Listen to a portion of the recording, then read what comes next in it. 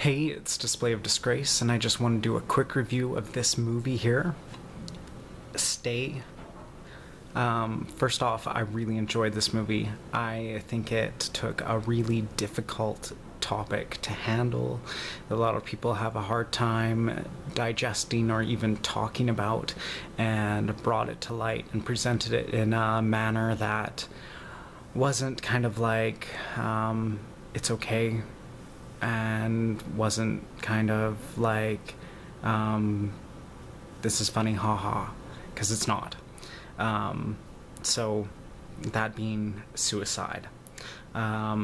It has someone who was an attempted suicidee who survived, made it out, and was, working through things and still recovering. Also had another person who was coming in to being someone who is going to be the person who's going to do an attempt, and someone who's trying to deal with these situations on their own. Honestly, very difficult topic to handle. Did a really great job on it.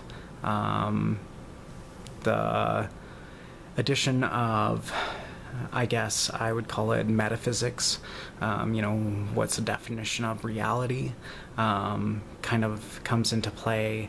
A lot of kind of weird stuff happens, kind of gives it a bit of mystery, leaving you with the feeling of whether or not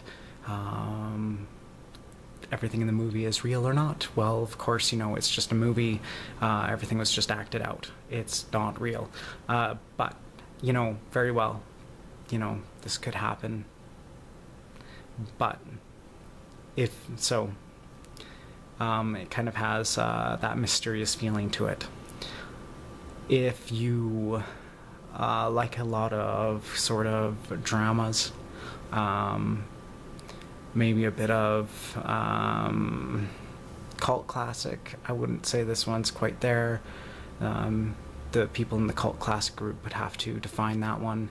So, yeah, if you like that sort of style of thing, you feel up to watching something on suicide, then this might be the movie for you. That is Stay.